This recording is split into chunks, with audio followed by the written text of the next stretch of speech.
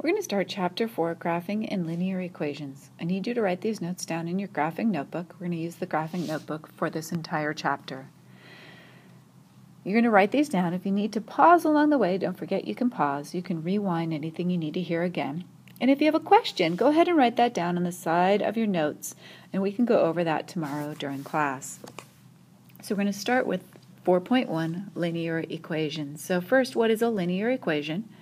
Let's write this in your notebook. Linear equations. When the equation is graphed, a line is made.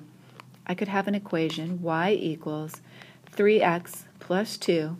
If I graph that in a coordinate plane, I will get a straight line.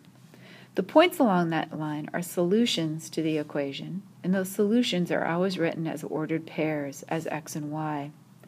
X is the horizontal axis, y is the vertical axis. I remember y to the sky. We always write x first.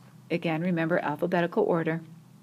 If I know what my x is and the y, I can substitute those into the equation and I will have a solution to my equation. A fancy way of saying a graph is just calling it a coordinate plane. When would we ever use this? Well, you don't need to write this down. This is just kind of an example. Say you have a water tank and you have a hole in that water tank and you want to predict when your water tank will be empty. You can make a straight line and you can actually predict when your water tank would be empty. Notice in this we don't have the whole entire coordinate plane because we don't have negative time.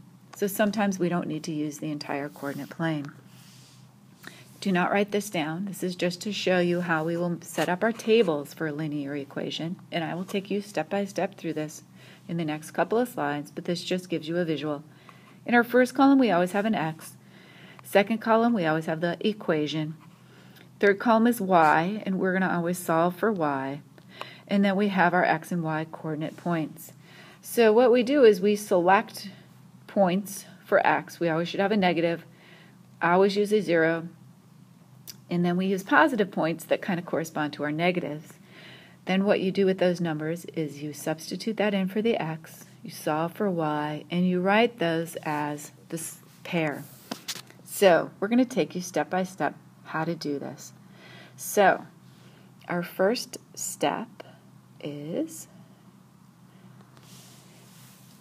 so we're going to write this down.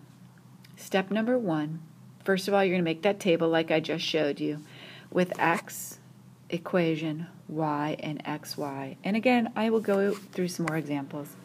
Most of the time we're going to use positive and negative numbers and that 0 to make our graph, except when graphing equations that have no negative values, such as I just showed you with time.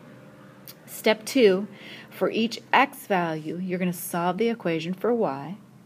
Step 3, you're going to plot the ordered pairs. Step 4, you're going to draw a straight line through all of the points using a ruler. So if you don't have a ruler, you need to get one.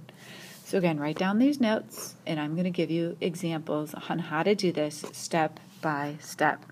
Okay, so first step, we want to graph this linear equation, which is y equals negative 2x plus 1.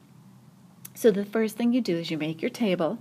So here's my x, here's my equation, here's my y, and here's my xy coordinates. Then we need to use positive and negative numbers and a 0. So I've selected negative 2, 0, and positive 2. So that's the first step. Get your table organized. I'll take you to the second step. So second step, now that I have that, I'm going to actually plug in my values and solve for y. So I know that y equals 1/2, and here's where I'm going to plug in my x, which is negative 2 minus 3. So if I solve this, what is 1/2 of negative 2? Well, that's negative 1. Negative 1 and negative 3 make negative 4. I'm going to write those as xy coordinates. So my x was negative 2, my y is negative 4. Okay, let's solve it again. Y equals 1/2 times 0 minus 3. 1/2 of 0 is still 0, so my y is negative 3. I'm going to write those as my coordinates, 0 and negative 3. My last one, y equals 1/2 of 2 minus 3. 1/2 of 2 is 1. 1 minus 3 gives me negative 2. So I have 2 and negative 2. So those are the numbers that I want to plot. So I'm going to go to the next step.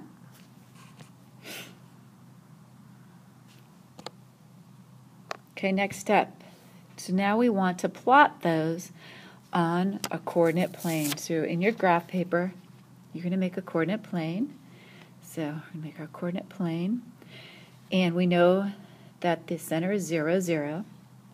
So this is positive 1, 2, 3, 4. This is negative 1, negative 2, negative 3, negative 4. Sorry, it's hard to read those numbers. There we go. And going up is 1, 2, 3, 4. And going down is negative 1, negative 2, negative 3, negative 4. So let's plot our numbers. So our first one was negative 2. So I'm going to go over to negative 2 and I'm going to go to negative 4. So I'm going to put a dot there. Then I'm going to go to 0 and negative 3. And then I'm going to go to positive 2 and negative 2. So those are my numbers that I'm plotting on my graph. And then I'm going to take my ruler and I'm going to make sure I get a pretty straight line. Connect the dots, make my straight line. So that is the solution to my equation. So what if for my linear equation I just have y equals b?